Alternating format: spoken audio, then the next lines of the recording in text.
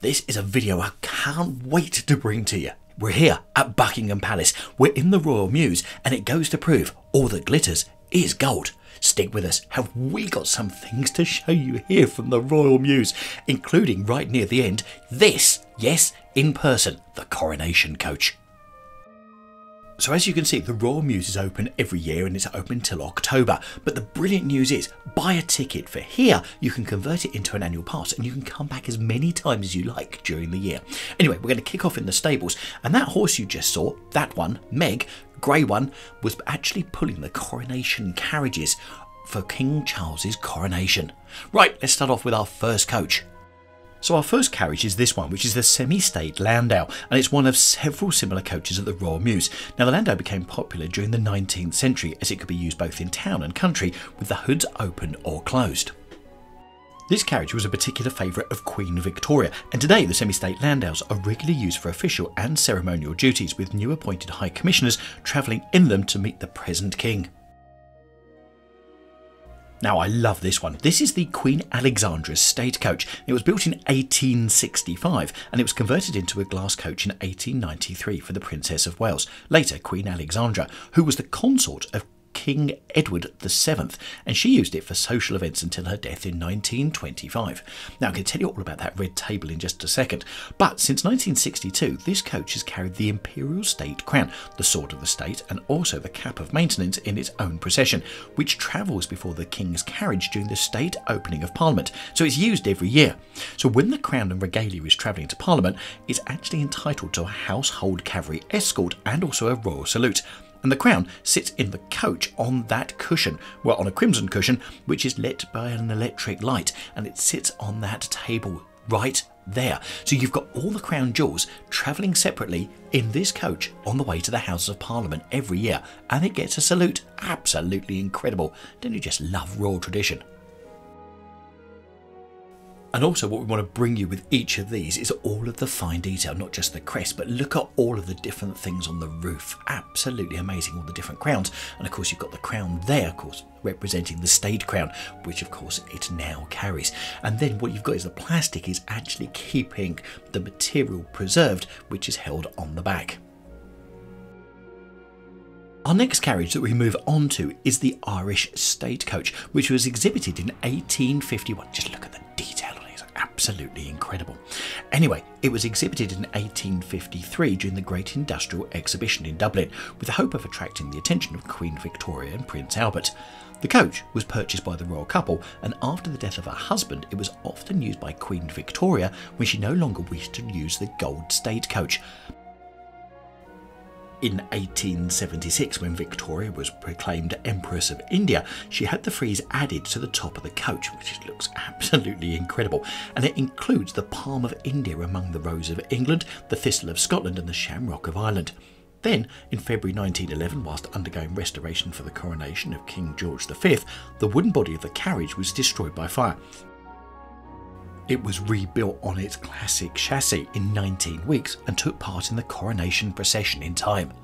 Right, how are you enjoying these? Time to call out one of the big boys. It's this one. It's the Diamond Jubilee State Coach. And if you think, wow, that looks vaguely recognisable, this is because this is the carriage that the King and Queen, King Charles and Camilla, took to Westminster Abbey for their coronation. The frieze around the top of the carriage features the national emblems of English rose, Scottish thistle, Irish flax and the Welsh leek, carved in Australian beech, wood and also gilded. Doesn't it look amazing? So the central panel is the royal coat of arms, but with it you've also got the collar of the Order of the Garter on both sides. So the Diamond Jubilee State Coach is the newest coach in the Royal Mews, and it was created for Queen Elizabeth II to commemorate her Diamond Jubilee, and it was conceived of and built in Australia by a team of builders over there and former employees at the Mews. The coach is postilion driven, that's by a groom on each pair of horses, and is almost 5.5 metres long and over 3 metres high, and the weight is over 3 tonnes. It really is a beautiful coach, and you can see why King Charles took it to Westminster Abbey. Now the brilliant thing is, as you're going around the Royal Mews, you get a guide telling you about all the stuff that I'm telling you about. But one of the things you've got here is a feature so you can actually imagine yourself inside the coach, and this is what you can see from inside the coach. And how lovely does that look? We're back outside on the Royal Mews looking at more of the stagecoaches, and this one is the glass coach, and this was used by the Queen Elizabeth, the Queen Mother, to go to Westminster Abbey to her wedding with the Duke of then York, which was going to be King George VI, in April 1923. And then many years later it was used again for a royal wedding, that of Lady Diana Spencer and Prince Charles at St Paul's Cathedral. Now just look at the detailing of this handle. Absolutely incredible. But what it also signifies is you can't open the coach from the inside, so the only way you can get out is when a footman opens the door for you to be able to get out. Incredible. This is the Scottish stagecoach. Now this was originally built around 1830 and was acquired by Queen Mary in 1930. In 1968 the coach was converted into the Scottish stagecoach, and the Royal Arms of Scotland and the Order of the Thistle insignia were added to the coach panels. The crown you can see is a fiberglass copy of the Crown of Scotland, and the roof has got two transparent panels inserted, which makes the interior much lighter. Now Queen Elizabeth II travelled in the coach whilst in Edinburgh to attend the General Assembly of the Church of Scotland in 1969 and 2002. The coach is also used in London during state processions, and in 2006 the coach featured Queen Elizabeth II's 90th birthday celebrations at Windsor Castle and the Royal Edinburgh Military Tattoo. Now we're going to come back to stagecoaches a little bit later and how we got the big one at the end for you, just like when you do the tour. Anyway, here is where they keep all the bits and pieces that the horses have round them all spick and span. Keep them all tidy, keep all the brass all shined up, and also do a lot of replacing of the leather as well. So these are all the bits that are used by the horses. Right, now we're going to go into the old stables, and here you've got a whole load of other types of carriages, including this one which you can get in and have a royal wave, just like Jaden's having a practice of here. I think he's mastered it, you know. I think there's royalty to come.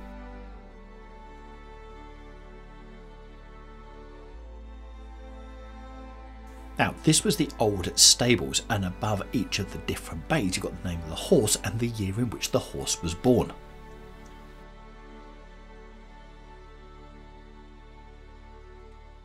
As far as stables go, I've seen some pretty bad ones in comparison. I tell you, this is a pretty good one. So if you're a horse that was brought up here, wow. Right, we're also going to have a look around at some of the other coaches that they have in here as well, including some mini ones. And also, if you think Rudolph visits Buckingham Palace every year, he does. And they've got the sleigh here ready for him.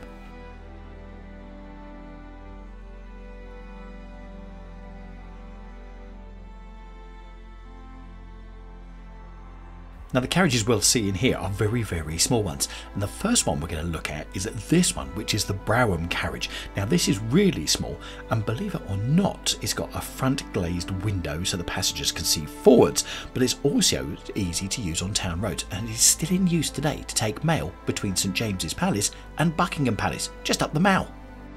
This one is a miniature of the first carriage that we looked at and was presented to King George V. This carriage here is from Queen Victoria's reign, and it was used around the gardens, you know, to transport around and have a bit of fun in. And it's said that the Queen's children used this around the back of Buckingham Palace. Really hope you're enjoying our video here of the Royal Mews at Buckingham Palace. And if you are, you know what you need to do. Give us a thumbs up, will you? And also, if you haven't subscribed to the channel, you do need to do that as well. The Royal Mews tour is just one of those things that you probably don't even realise exists, but to come in and see all of the carriages that we have done, walk into this old stables and see loads of bits that are going on in here as well is absolutely incredible. Also, one bit they didn't have open, but we're going to go back and see them, is they have some of the royal cars that they use as well, but they didn't have any in that time because they were being used across the country. Now, one of the other bits you can do in the stables here is they've got some of the royal livery. So as you can see here, you can try them on and then get in that stagecoach, have a royal wave and look the total part. earlier, don't go anyway, because we've got the big one for the end. And here it is. It's the Coronation Coach. And if you switched off and didn't listen to me, well, you're not going to hear this message anyway. Right, so this was used most recently by King Charles III as he left Westminster Abbey to go back to Buckingham Palace, and he had been crowned in Westminster Abbey at that time.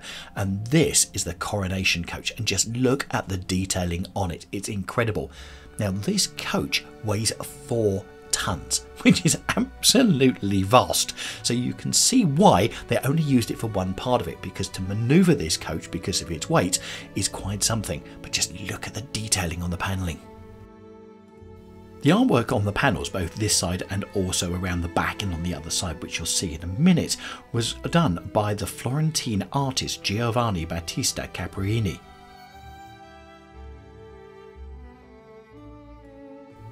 The coach was designed by the architect Sir William Chambers, and the coach is 7.3 metres long, 2.5 metres high and 3.9 metres wide, and it's drawn by 8 horses with a postillion riding each pair.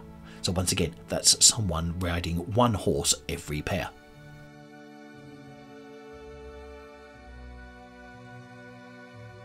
You might be able to see here, but the wheels, the rear wheels, are angled outwards, and this means that each spoke hits the ground at 90 degrees, which is best for taking the weight and the strain of the 4-ton coach.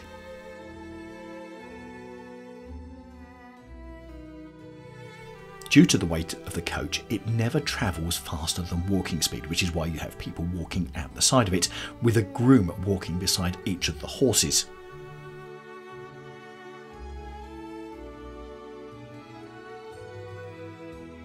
Now, because the coach weighs over 4 tons, can you see that handle there? So you have someone walking behind the coach, and that is the brake. But it takes quite some time for the brake to take hold. So the person who's walking behind has to know how quickly to put the brake on to stop the coach at the right time by twisting that handle. Oh, and for complete accuracy, it takes 27 metres for the coach to actually come to a standstill. So you really have got to know what you're doing.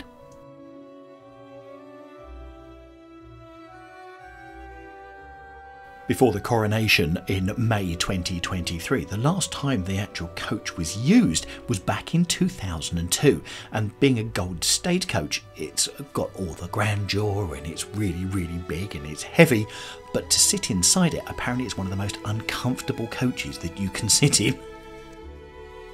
If you cast your mind back to the coronation of King Charles in May this year, you'll remember that actually it was a very short journey from Westminster Abbey down Whitehall and then down the Mall back to Buckingham Palace. But the furthest this coach has travelled was when Queen Elizabeth II was crowned back on the 2nd of June 1953, and it did almost 5 miles around London. And even though the weather was absolutely dreadful on the day of the coronation, the Queen and Prince Philip didn't want to disappoint anyone, so it did the 5-mile route back to Buckingham Palace from Westminster Abbey so everyone could see the glory of this coach and also, of course, the new Queen. And is it me, or is that Boris Johnson back there? I wonder where he disappeared to. Right, okay, to our final place to have a look at, and this is the training yard. This is where they bring the horses in and get them all trained, which takes years to be able to take the coaches because they need to be of a certain temperament, and this is where they do the training here at the Royal Mews Riding School. So, what did you think of the Royal Mews at Buckingham Palace, and did you realise they were open? And I've got to ask you, what was your favourite coach? Do let us know in the comments down below. It will be really interesting to see. Now, if you enjoyed that, we're going to take you to a royal palace in London that not many people get to. It's Kensington Palace, where Queen Victoria spent most of her time. And the link to that video is in the top right hand corner. See you in there.